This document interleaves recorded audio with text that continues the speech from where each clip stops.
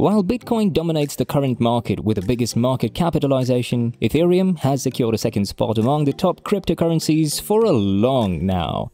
Touted as the Coca-Cola and Pepsi of the crypto space, Bitcoin and Ethereum, being the first and second most popular adopted cryptocurrencies respectively, are often compared. While many speculate that Ethereum will surely take over Bitcoin in the future, leaving the currency in the dust, others predict that it doesn't seem possible soon in any near future.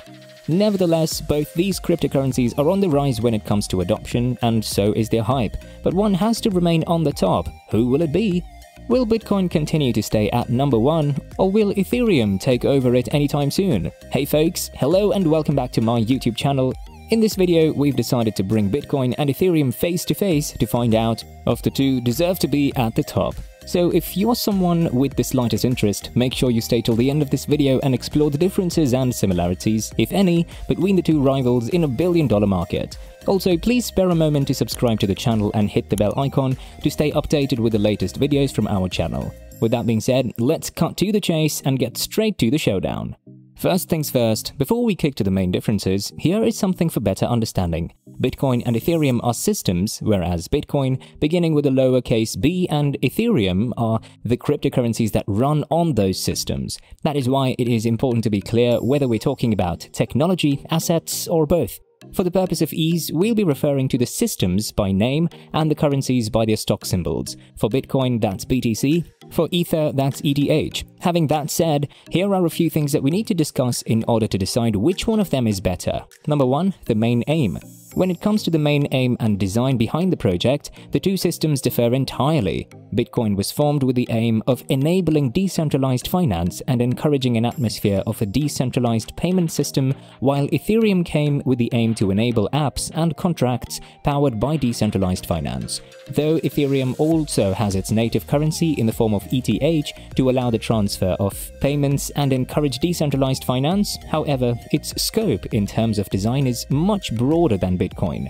And as both systems use blockchain technology to validate and record transactions, a revolution in the way Ethereum works will translate into a whole new and different ecosystem, with consequences for speed, sustainability, and accessibility. Nevertheless, the main difference still lies in what's known as a consensus mechanism. So let's get into it. Number 2, the consensus mechanism. A consensus mechanism in its core is a computer algorithm on which a blockchain is constructed. And in fact, it is this algorithm that keeps the blockchain viable by doctoring the right transactions and ensuring that no coin is spent twice. The computing of transactions is a very hard and complicated process, and each consensus mechanism follows a different process. Ethereum and Bitcoin both initially used the proof-of-work mechanism, but later Bitcoin remained to POW while Ethereum shifted to proof-of-stake or POS. The difference between them can actually lead us halfway through our journey to understanding which of the two currencies is better. Proof of work. In this consensus, participants are required to carry out complex computations to get a chance to become the user who gets to validate a bunch of transactions and add them to the blockchain, earning a specific amount of crypto as a reward. The work here signifies the process of validation that involves guessing, as closely as possible, a unique alphanumeric string of 64 characters. Though the process was first intended for hobbyists, as the processing power in order to get this done only increased over time, the mining process is now only reserved for companies and specialist organizations who can afford the hardware and the power needed to run it. The systems such as Bitcoin have gathered a lot of criticism for the amount of energy expended by the computer hardware involved. Bitcoin currently uses 19 terawatt-hours of electricity per year, and to give you an insight, even the entire nation of Norway uses lesser than this amount. Proof of stake. The proof of stake eradicated the need for powerful computer hardware, and that made it a more environmentally friendly consensus mechanism than proof of work. The participants involved in this consensus have to stake their own money for the chance to validate transactions and add a block to a blockchain rather than carry out complex computations. Basically, proof of stake stacks the deck in favor of people with more money, and even though it protects against people adding fraudulent records to the blockchain because they'd need to stake at least 51% of the money in the network to control a consensus. The system is also criticized for the fact that it encourages an environment where users with stakes can manipulate the system. So now that we have the biggest differences between the two, let us continue our quest to find the better of the two by looking at some different aspects, and that is why the third difference between the two is, number 3, supply. Compared to BTC, whose number has been limited to 21 million, ETH is unlimited. This means for the BTC, this finite supply will increase demand, pushing up the value of each coin. But on the other hand, as ETH supply is continuous, it will slow down as more coins are produced. Number 4, use. Though we had discussed their use when we talked about their core principles, but very simply in terms of use, Bitcoin is money that makes it a payment method, a storehouse of value. On the other hand, Ether is a fuel that powers the Ethereum network, and for that fact, it often is referred to as gas. It is linked to smart contracts, which means it can only be traded after a set of predetermined conditions have been met. Number 5, speed. When it comes to speed, we have a clear winner here because Ethereum can verify transactions or blocks within 20 seconds, while it takes Bitcoin around 10 minutes to process each block.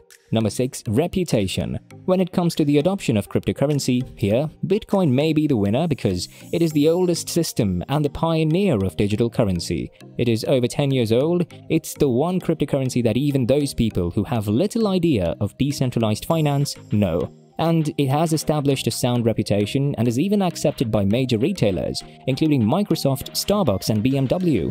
So if crypto goes mainstream, Bitcoin stands a strong chance of becoming the currency of choice, unless Ethereum does something incredible to make its coin easier to use as a means of payment. Number 7, number of transactions. In terms of recent happenings, the Ethereum network outdid Bitcoin in the total number of transactions on its blockchain in 2022. ETH network tackled 408.5 million transactions against 93.1 million on Bitcoin's blockchain. Based on data from Nasdaq and Yahoo charts, the average daily transactions were around 1.1 million for ETH and 255,000 for BTC. So this seems here Ethereum may have taken a good lead for now. Nevertheless, it is important to add here that Bitcoin was still the most searched cryptocurrency in 2022. Number 8, technology. Though in terms of technology, Bitcoin and Ethereum have both been moving side by side, experts tend to believe that Ethereum technology is more advanced and robust. It's faster and the transaction fees are cheaper than Bitcoin's.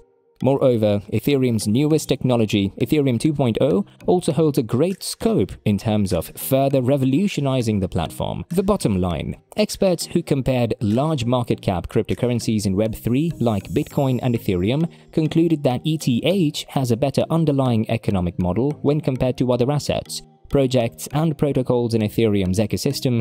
With the token economics, real value, and right product market fit, could add new features and earning opportunities and continue to gather interest from investors.